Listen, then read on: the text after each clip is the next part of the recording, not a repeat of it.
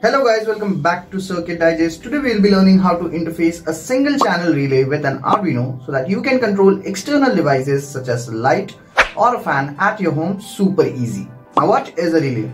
A relay is an electromechanical switch that allows you to control a high voltage or high current circuit using a low voltage or a low current input.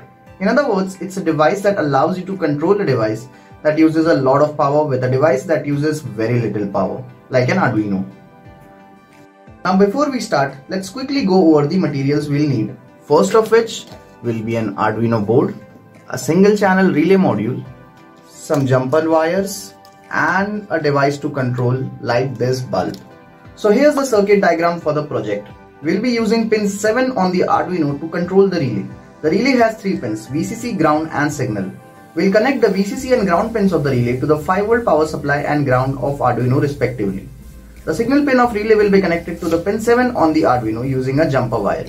We'll also need to interface the bulb in the same manner as in the circuit diagram. Now let's write the code to control the relay. Here's the code to control the relay. In the setup function, we set pin 7 as an output pin. In the loop function, we turn the relay on for 1 second and then turn it off for 1 second using the digital write function and the delay function. Now let's see the project working. And that's it. We hope you enjoyed this fun tutorial on how to interface a single channel relay with an Arduino. Now go out there and create some fun projects of your own. If you have any questions or comments, please leave them in the comment section below. If you want to know more about this project, we've written a complete blog. The link is in the description. Thanks for watching and see you in the next video.